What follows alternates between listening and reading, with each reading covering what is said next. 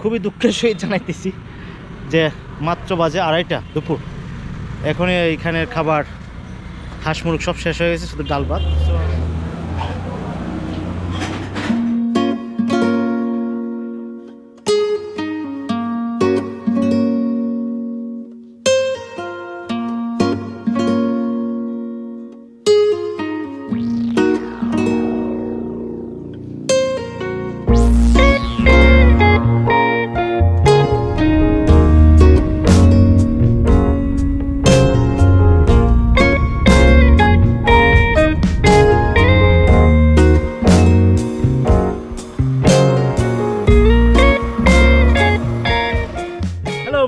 কেমন আছো সবাই? সবাইকে স্বাগতম আমার আজকের এই ব্লগে। আমি বাংলাদেশে আছি, তেমন বেশি ব্লগ করতে পারিনি, প্রচণ্ড গরম এই জন্য, আর ওয়েদারও একটু আপ অ্যান্ড ডাউন করতেছে। সো যতটুকুই পারতেছি একটু ব্লগ করতেছি। আমি আজকে চলে আসছি আমাদের চুনারুঘাটের পাশেই এই সাতচুরি জাতীয় উদ্যান। খুবই সুন্দর জায়গা, খুবই সুন্দর চা বাগান, এবং এখানে অনেক পশু পাখিও দেখা যায়, বানর বিশেষ করে দেখা যায়, তারা খুব কাছাকাছি আসে যায়।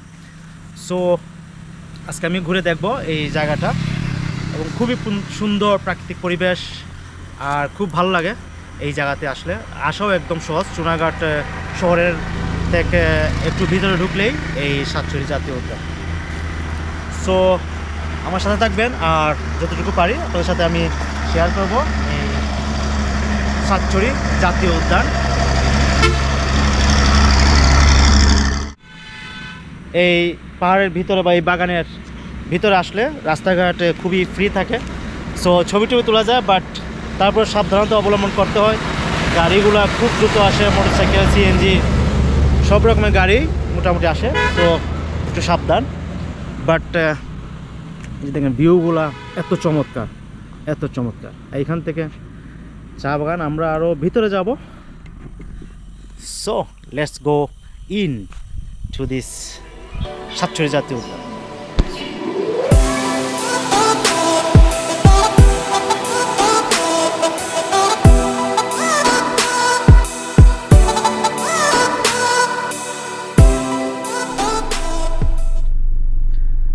সো ভিউয়ার্স, আমরা এখন চলে আসছি একটু খাবার খাইতে। একটা ছোট রেস্টুরেন্ট আছে এখানে, একটা না বেশ কয়েকটা রেস্টুরেন্ট আছে, এগুলোতে ভালো দেশি খাবার, দেশি স্টাইলে বানানো হয়। সো আজকে একটু খাবার খাবো, তারপরে এখন একটু খাবার খাবো। আমরা যেখানে খাবো এটার নাম নিসর্গ হোটেল এন্ড রেস্টুরেন্ট। এইখানে হালকা বাথরুম ব্যবস্থা রয়েছে, আর এদিকে গেলে খুব সুন্দর সিনারি। খুবই দুঃখের সহিত জানাইতেছি যে মাত্র বাজে 2:30 দুপুর।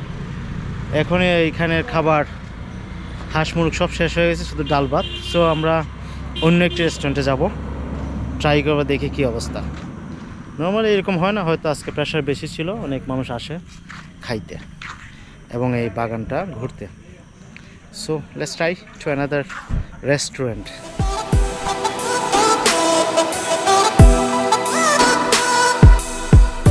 এখন আসলাম আরেকটি হোটেল, মুস্তাক হোটেল। দেখি ওইটার ভেতরে খাবার আছে নাকি। এখানে খুব ভালো একটা বিষয় দেখলাম, খুব সুন্দর মসজিদ আছে এখানে। সো যারা নামাজ পড়েন তাদের জন্য কোনো সমস্যা হবে না, আর মাঝে মধ্যে বাথরুমের ব্যবস্থা রয়েছে।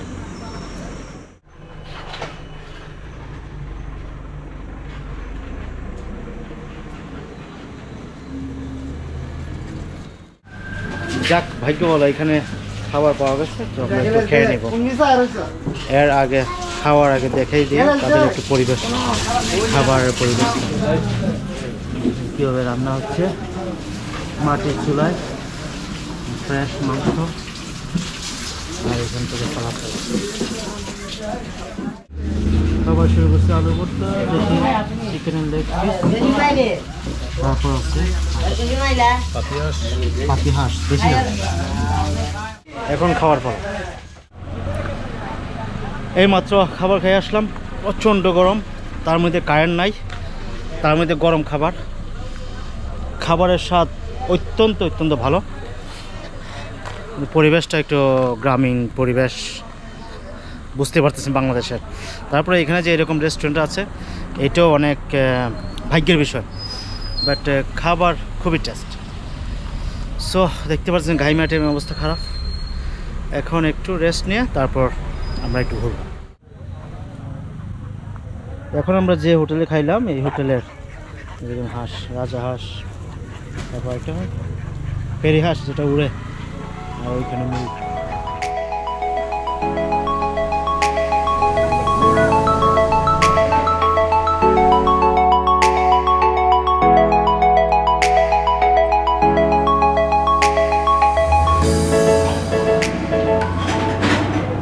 কি পরিবেশে রান্না হচ্ছে।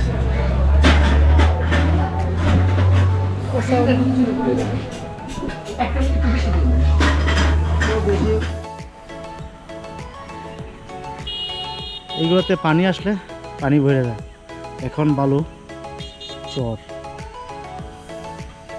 এদিক দিয়ে তেলিয়াপাড়া টি স্টেট। এই জায়গাতে হাঁটলে শুধু হাঁটতে ইচ্ছে, পানি আসলে আরো ভালো লাগতো। একটু পানি আসলে ভালো লাগে হাইটা হাইটা। বৃষ্টি হলে যে কোনো সময় পানি আসতে পারে। হাইটা হাইটা অনেক দূর যাওয়া যাবে। এইদিকে চা পাতা, আসলে খুব ভালো, ফ্যান্টাস্টিক, ভালো লাগছে।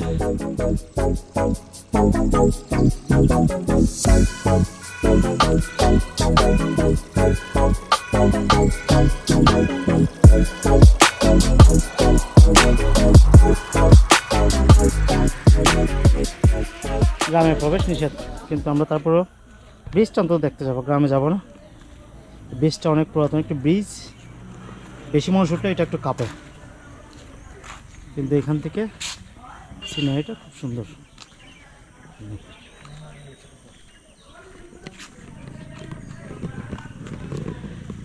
এদিকেও ভিউটা খুব সুন্দর।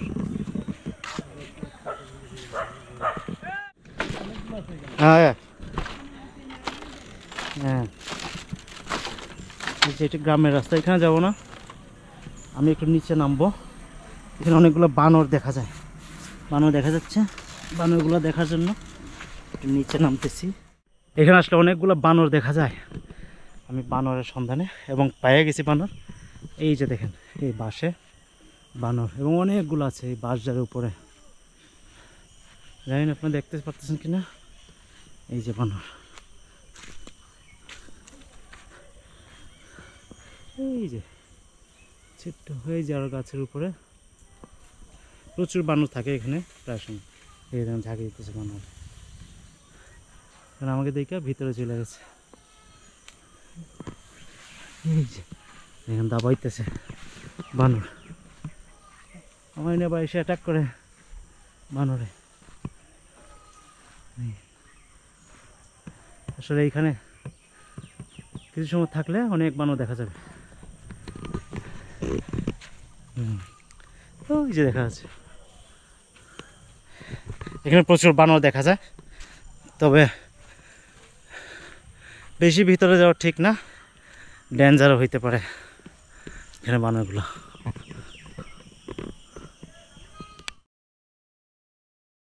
আমি চাইছিলাম ক্যামেরা রাইখা একটু রেকর্ড করে অনেক সময়, কিন্তু এইখানে স্থানীয় লোকরা বলছে ক্যামেরা নিয়ে যাবে বানর আইসা।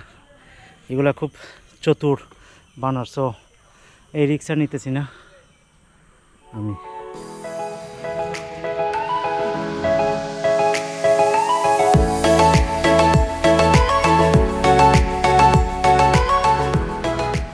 এইখানে ভিতরে সার্কিট হাউস আছে এবং অনেক গাছ সংরক্ষণ করে রাখা হয়েছে, পুরাতন গাছ আছে। খুব সুন্দর এই জায়গাটা। এটার ভিতরে দিয়ে সার্কিট হাউস না, রেস্ট হাউস। যে চিকরাশি গাছ, সেগুন গাছ আর অনেক রকম গাছ আছে, পুরাতন পুরাতন গাছ। একটা কত পুরাতন সেগুন গাছ।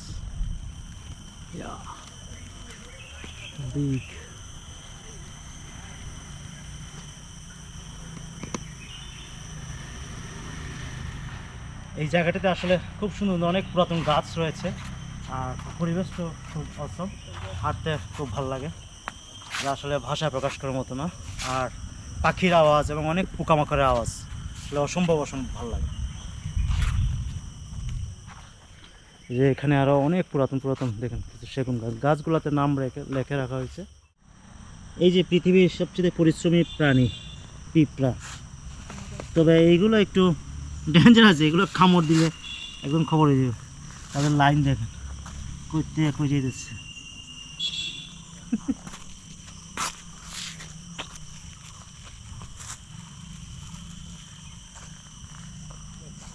প্লেন তুলতে গেলে আমার কোমর ব্যথা হয়ে যায় অনেক দূর পর্যন্ত।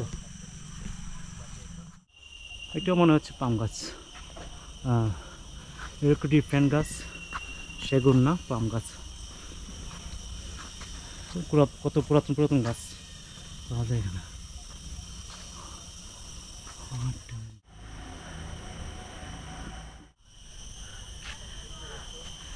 হাঁটতে হাঁটতে অনেক উপরে চলে আসছি। এখানে একটা রেস্ট হাউস রয়েছে, রেস্ট হাউস।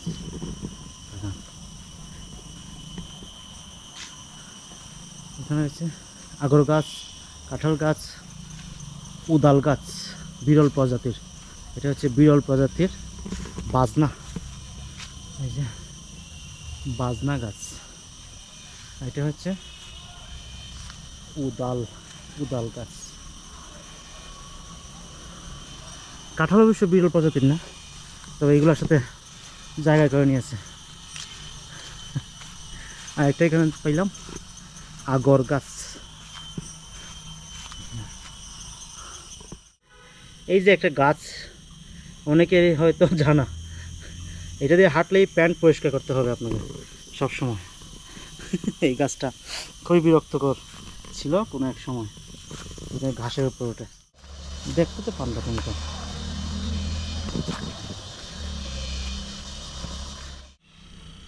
এই পাতাটা একটু বিরল প্রজাতির পাতা, ডাইনোসরের পায়ের ছাপের মতো।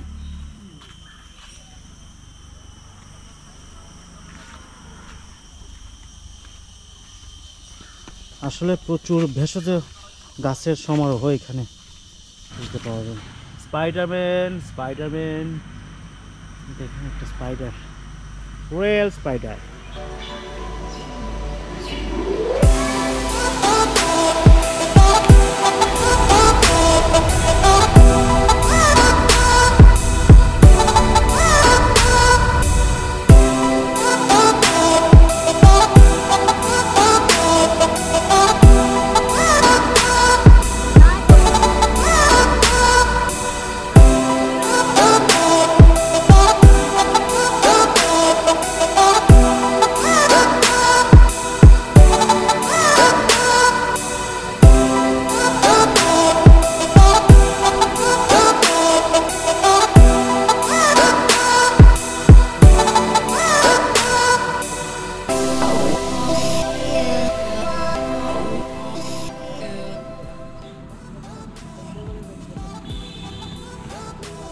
এই জায়গার ভিউটা আসলে অসম্ভব সুন্দর। এখানে অনেকগুলো স্পট রয়েছে, কিন্তু আমার কাছে লাগে এই স্পটটা সবচেয়ে ফেভারিট। এই যে মানুষ উপরে উঠতেছে, নিচে নামতেছে।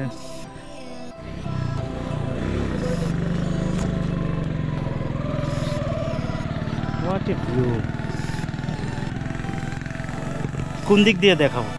যেদিকে তাকান এইদিকে সুন্দর, এইদিকে সুন্দর, অসম্ভব সুন্দর।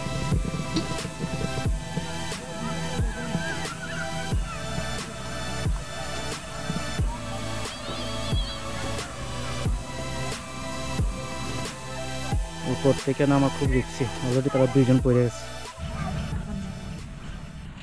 হাতে দা, ছাতি লওয়ার স্টাইল সম্পূর্ণ ভিন্ন।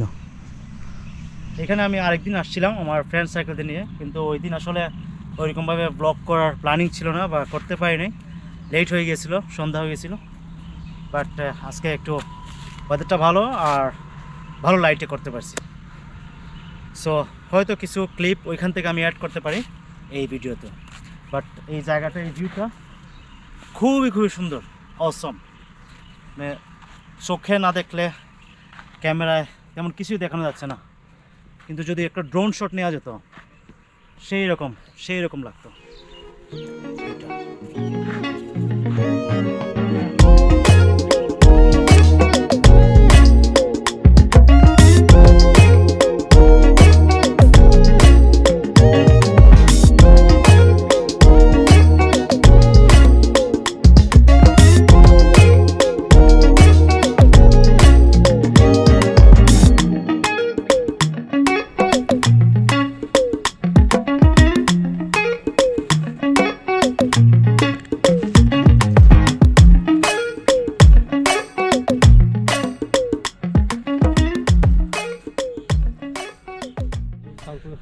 এই যে আমি ওই নিচ থেকে উপরে উঠলাম, এখানে এসে অসম্ভব সুন্দর ভিউ দেখা যায়।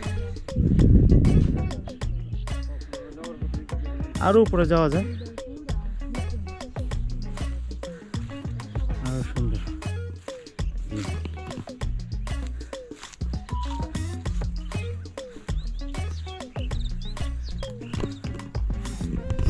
Awesome.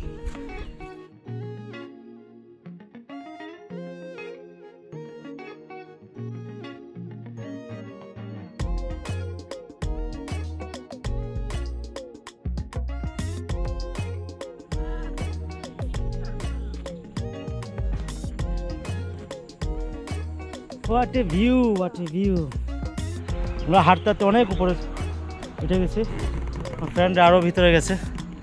খুব সুন্দর ভিউ এখান থেকে।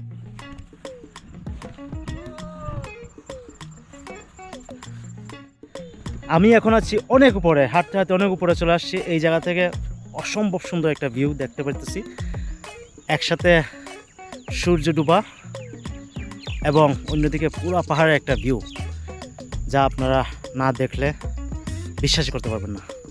So let's see the view.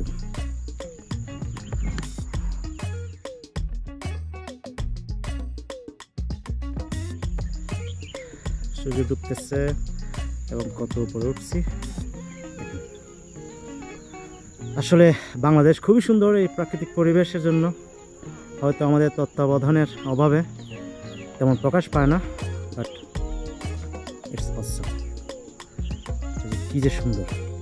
আমরা কোথা থেকে আসছি? ওই যে একদম নিচ থেকে আসছি।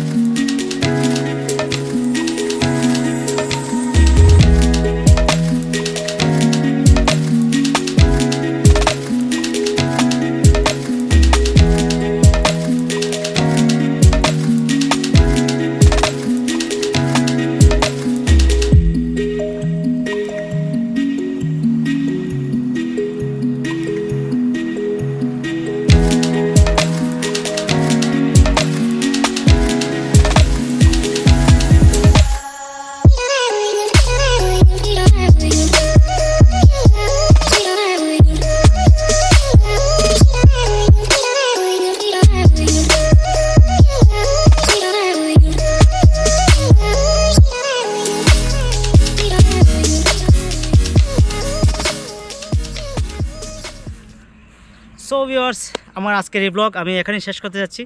আশা করি আপনাদের কাছে ভালো লাগছে। আসলে বাংলাদেশ খুবই সুন্দর। সো আজকের মতো আমি এখানেই বিদায় নিতেছি। দেখা হচ্ছে খুব শীঘ্রই অন্য একটি ব্লগে। তো ভালো থাকেন, সুস্থ থাকেন, আর আমার ভিডিওগুলো দেখতে থাকেন, আমাকে সাপোর্ট করে থাকেন। সো খুদা হাফেজ, বাই বাই, টাটা।